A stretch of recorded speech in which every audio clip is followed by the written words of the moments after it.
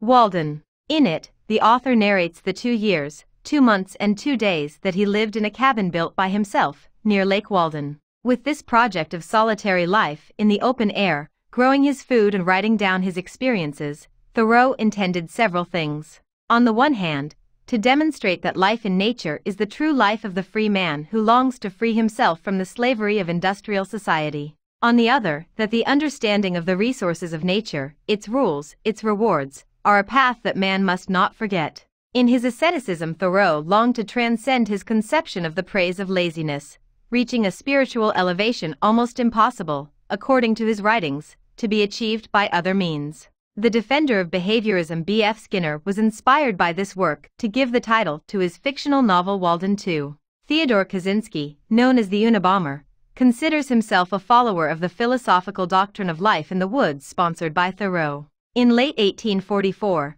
Thoreau's friend and mentor Ralph Waldo Emerson purchased land around Walden Pond, located in Concord, Massachusetts, United States, and made it available to him. Thoreau does wish to quietly retire to write, though he is not always alone. Many friends, including William Ellery Channing, who stayed with him in the fall of 1845 and are often visited by admirers. According to Michelle Granger, Thoreau retired to Walden Pond because he sought to disappear momentarily from the life of his native Concord. With his friend Edward Hoare inadvertently set fire to a part of the nearby forest in March 1844. On the other hand, and in addition to this desire to become respectable again, Thoreau's strongest motivation was historical. He wanted to reconstitute his home in the state where it was 3 centuries ago before the white man's eruption on American soil. However, according to Leo Staller, it is a profound dislike for the society of men, and particularly for the inhabitants of Concord, which leads Thoreau to deny their busy existence to continue daily subsistence, perverting their desperate freedom. Thoreau's choice is therefore Walden Pond, because it is a place that is neither too remote nor too close to the world of men. In addition, he has known of its existence since his childhood, and the pond remains a mysterious place for him. Therefore, he retired to a clearing on one of its banks, an intermediate place, at the same time walled according to his expression, and wide enough to have a protective margin, yet not separated from nature by a barrier. In March 1845, Thoreau began the construction of a pine hut. Its dimensions are 3 by 4.5 meters. It is located on the banks of the pond, 2.4 kilometers from his birthplace. He sleeps in his cabin the night of July 4, 1845, the anniversary of the United States Declaration of Independence in the United States. If Thoreau does his best to give an impression of distance from the world of men, it is really nothing, since his cabin he is only a mile from Concord. But this displacement is enough to get him out of the social rut in which he suffers from lack of freedom. It is not then an escape or a hermit life, since Thoreau often returned to see his friends, but from a deliberate choice. This is the beginning of an experiment that lasts 2 years, 2 months and 2 days, carried out in self-sufficiency and during which Thoreau reads, writes, studies nature and grows his own vegetables. He planted a hectare of potatoes, beans, wheat and corn. Thoreau finally leaves his Walden Pond retreat on September 6, 1847. The feeling of having renewed his existence in contact with the natural element has led to a real environmental commitment.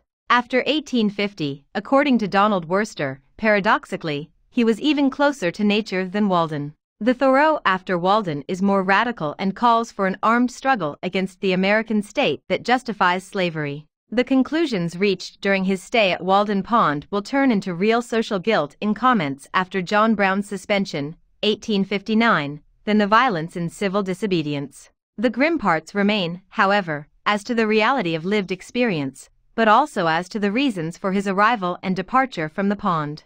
During his stay at Walden Pond, Thoreau kept his diary from which he wrote Walden or Life in the Woods. He also began to write A Week on the Concord and Merrimack Rivers, A Week on the Concord and Merrimack Rivers, 1849, his first literary success. Walden's writing will take several years, accumulating 8 manuscript versions. Thoreau wants to live simply and alone in the woods. However, the authenticity of Thoreau's truly lonely experience has been called into question. In fact, according to Michelle Granger, the reader may fall into the illusion created by writing, and believe that Thoreau lived in nature as he went to Concord every day to see his friends and that the woods were frequented. advocates for self-discipline, body and mind. Thoreau refuses to hunt wild animals or consume their meat. Besides being a teetotaler and a follower of vegetarianism, they refuse to smoke, drink tea and coffee. Walden's life is all about a philosophical and mystical adventure, and Thoreau switches between Epicureanism and Stoicism. In this, he is close to the Roman philosopher Musonius Rufus, but also to Goethe or Jean-Jacques Rousseau, according to Pierre Hadot. But Thoreau is not only a contemplative. His activities are mainly focused on observation and understanding of natural phenomena such as the depth or hydrological origin of the pond, or the optical effects of ice, according to the study fauna and flora as well. Walden consists of 18 chapters that alternate autobiographical narrative, essay-oriented reflections, poems, and naturalistic description. Thoreau explains the benefits of reading, that of classical literature, preferably in the original Greek or Latin version, and laments the lack of sophistication in Concord, manifested by the excessive importance of popular literature. He aspires to an era, utopian utopia, in which all of New England would support the wise to educate and thereby ennoble the population. Thoreau opens this chapter with a warning against too much emphasis on literature as a means of transcendence. Instead, one needs the experience of life for oneself. Thus, after describing the aesthetics of the landscapes that surround his cabin and his occasional cleaning habits, Thoreau criticizes the whistle of the train that interrupts his reverie. For him, the railway symbolizes the destruction of the pastoral way of life. He then enumerates the audible sounds of his hut: church bells ringing, cows hacking, nightjars singing, owls hooting, frogs croaking, and roosters crowing. Thoreau discusses the positive effects of a solitary life close to nature. He likes to be alone, Thoreau said.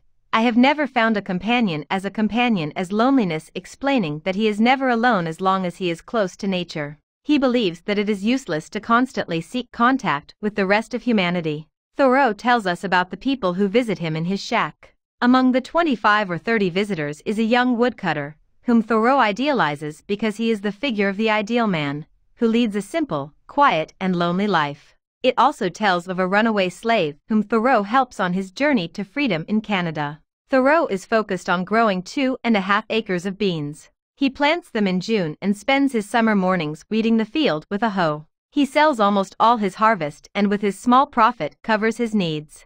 Thoreau travels to the small town of Concord every day or so to pick up some gossip, which he finds as refreshing, in its own way, as the rustling of leaves. However, he compares, affectionately, but with some contempt, Concord to a colony of muskrats. He then tells her about an event that took place a few years ago. At the end of the summer, he was arrested for refusing to pay federal taxes, but was released the next day. He explains that he refuses to pay taxes to a government that supports slavery. In the fall, Thoreau walks in the country and writes about the geography of Walden Pond and its neighbors, Flint Pond, or Sandy Pond, White Pond, and Goose Pond.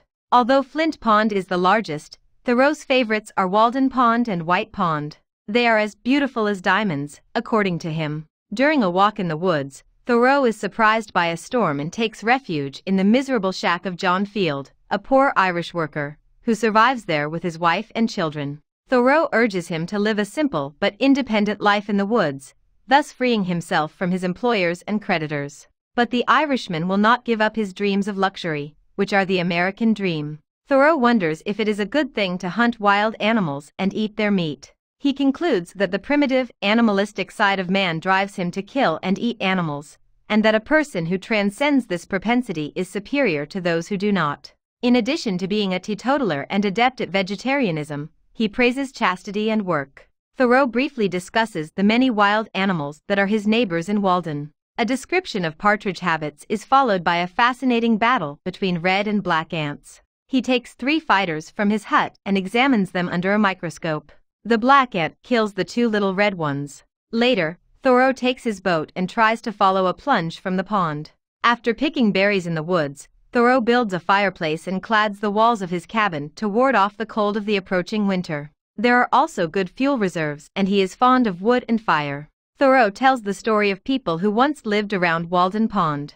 He then talks about the few visitors he gets during the winter: a farmer, a woodcutter, and a poet and friend, William Ellery Channing. Thoreau enjoys watching wildlife during the winter. He recounts his observations of owls, hares, red squirrels, mice, and various birds, and how they hunt, sing, and eat bits and pieces of corn left for them. He also describes hunting the fox that passes by his hut. Thoreau describes Walden Pond as it appears in winter. He claims to have investigated its depths and located an underground exit. He then tells how hundreds of workers came to cut huge blocks of ice from the pond, shipped to different states and countries, so Father Walden's water is pure. When spring comes, Walden and the other ponds melt with crashes and roars. Thoreau likes to watch the ice melt and is ecstatic to witness nature's rebirth. See geese resuming their flight north and a hawk playing alone in the sky. As nature seems to be reborn, the narrator does the same. He leaves Walden on September 8, 1847.